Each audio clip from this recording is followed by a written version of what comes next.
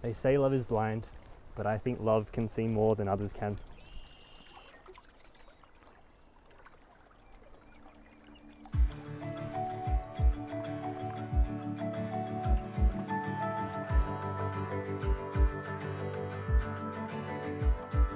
It was summer.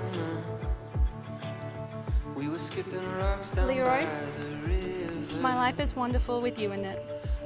Before you, I thought I knew what love was, but you redefined it by constantly raising the bar. Your love keeps lifting me higher and higher, exceeding expectations. Everything I want in life is right here in front of me. Love is knowing that no amount of pimples or wrinkles or any amount of white hairs could ever compare to the years of happiness to come. Love is sacrifice and the sheer joy that comes from it. Love is the natural instinct to take care of you before anything else. It's giving up my side of the bed because you think it's yours. You deserve all of this and so much more.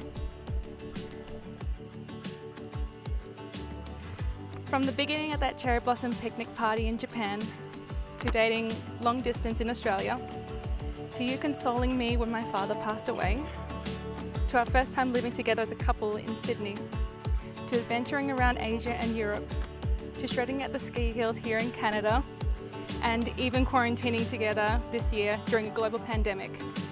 There's no other person I would want to have with me through these life experiences. We are two peas in a pod of dolphins. Whatever obstacles come our way, we see it through and we are capable of working it out together. I will be standing next to you through it all. You are my rock, you are my safety net. You are my best friend, you are my hero, my role model. You are the sun in my sky and the light at the end of every tunnel. No matter where I go, you are always home. I know that I will never be able to fully repay you for the joy that you've brought me, but I can promise this. I promise to never take you for granted. I promise to help you get what you want and always give you what you need. I promise to be patient and to cherish every minute I get with you. But most of all, I promise to love you with all of my heart, in sickness and in poorness. This is important. In innocence and in guilt. Guilt is spelled wrong. While sitting at home, or whilst blasting across the Alkali Flats, every day for the rest of my life.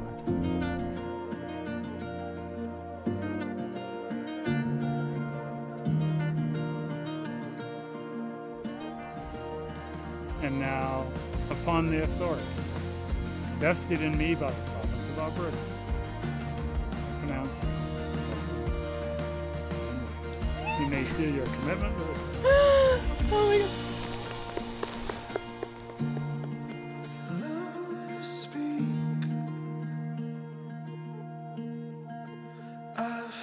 God.